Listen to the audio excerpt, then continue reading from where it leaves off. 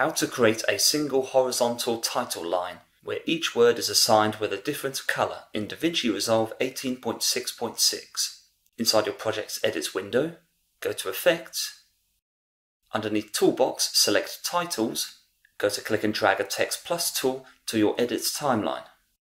Adjust the length by using the Selection Mode tool, which you can also do by pressing A, and click and drag at the end to adjust the duration, keeping an eye on the time and frame difference which appears in a box alongside your cursor.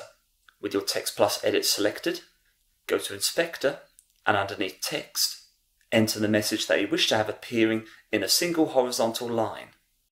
Select your desired font and size, keeping the colour set to white. In this particular example, I will stick with the default font Open Sans and will set the size to 0.15. Now go to Shading.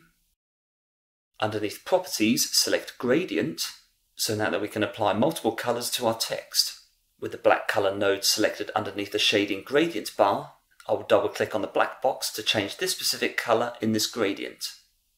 Here I will select a light blue shade with the hexadecimal code #0055FF. Click OK.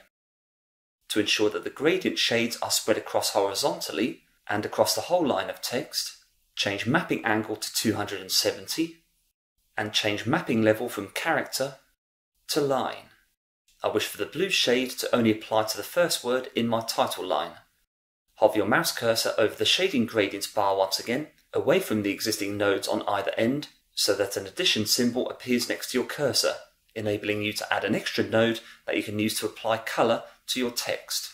Click once, and with the Shading Gradient node selected, I will apply the same colour which I applied to the first node in the Shading Gradients bar, #0055FF.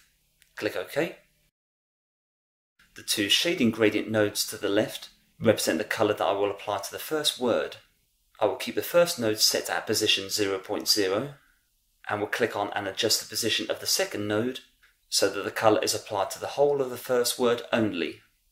Adjust the position of your final node on the right to ensure that the first colour shade does not spill in to any other words. Here in this example, with this particular font of Open Sans, the difference in positioning of these two nodes, which apply to neighbouring words, are positioned 0.02 apart.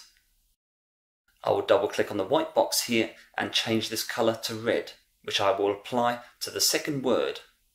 Click to apply another Shading Gradient node alongside this to the right, which will also incorporate the same colour shade. I will go to add another node to the right here, this time with a different colour of yellow, #FFFF00, and manually adjust the position of the nodes on the Shading Gradient bar until your selected shades apply to separate words. Repeat this process depending on the number of words in your title line. Should your chosen font position words too closely together, you can select the Transform option underneath Text Plus, choose Words next to Transform, and increment the value for spacing to spread out the words in your title more, to reduce the chance of a gradient spillage. By default, the black surrounding of your words inside your Text Plus edit contains alpha value, meaning that you can position the Text Plus edit above other video tracks in your edit timeline, so that you can see other videos and images below your text. Thank you very much for watching. I hope that video was useful to you. If you enjoyed the content and wish to be notified about future uploads on this channel, please like, share and subscribe. Join me soon for another video. Take care.